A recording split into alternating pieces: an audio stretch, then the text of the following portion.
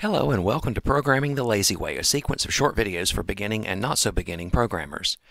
I'm Will Briggs, creator of C++20 for Lazy Programmers, a new edition out in late 2020 of a textbook that'll enable you to do programs like this. Today I want to show you some of the cool things that you can do with the game loop. The loop you'd use for any event-driven program, but specifically used here for an arcade game. It would be a good idea to see the previous video on how to do event-driven programming first. This is linked to below. Now, one of my students was gracious enough to let me use her program, her version of Pac-Man. I am messing up the program to make some points here, so the errors are mine, not hers. And here is the program. We have a splash screen that you just saw, and we do some initial setup. And here is that main game loop like last time. While SSDL is next frame means wait till it's time for the next frame, which is going to be a 60th of a second by default. But if there's a quit message, like clicking the X in the upper right corner of the window, then just quit. The other conditions are particular to her program. You end the game if Pac-Man eats all the pellets or dies. We'll call that default event handler mentioned in the previous program. Then we'll display things. We clear the background, we show the maze, we put up some text, and then we show the ghost and the Pac-Man. And then let's go back to that main loop. We're going to move things around, let the ghost move, let the Pac-Man move. We want the ghost to turn blue and start running if Pac-Man eats a pellet. So that's what happens here. But we don't want the ghost to stay on the run forever. So we start at 60. Sorry, that's 240. I wanted 60 frames per second, so that'll give us 4 seconds for the ghost to remain blue. We count down every frame, and when 240 frames have passed, then we'll return ghosts to their normal color and have them start chasing Pac-Man again.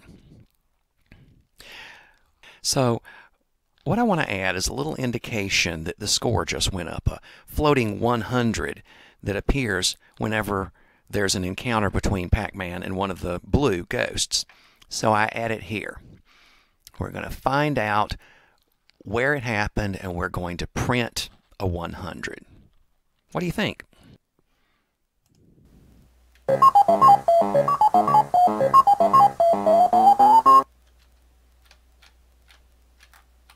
Well, that didn't work. I can't see 100. Did it even get there? Let's put a stop sign there in the debugger so that we'll see that it really goes there. We'll have to do something about the debugger later, I think.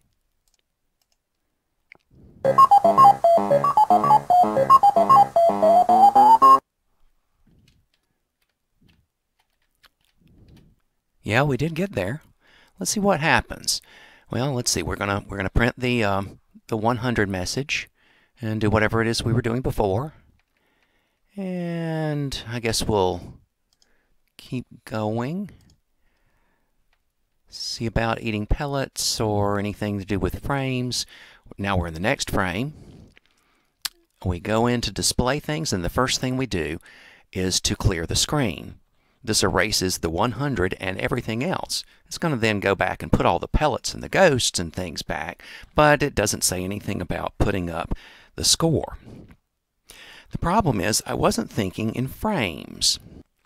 The purpose of this code down here shouldn't be to display something and expect it to stay there, because display things is going to display it. The purpose should be to set things up so that display things can then handle everything appropriately.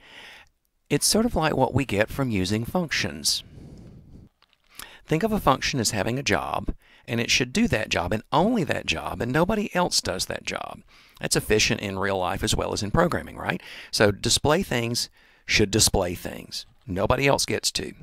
Eat ghost should handle the eating of the ghosts. So what I'll do is I'll set up a variable for where this 100 is supposed to be printed. And Whenever Pac-Man eats a ghost, we set it to the appropriate location, and then we leave it. Then Display Things can do its job, but clears the screen. It puts up everything, including the 100. Now I've got it set up so that if the X value of where the score should appear is -1, then that means that you shouldn't display anything. Finally, when the ghosts stop being blue, then we say, okay, the 100 needs to go away, so we set the X to the -1 and make it not show up anymore.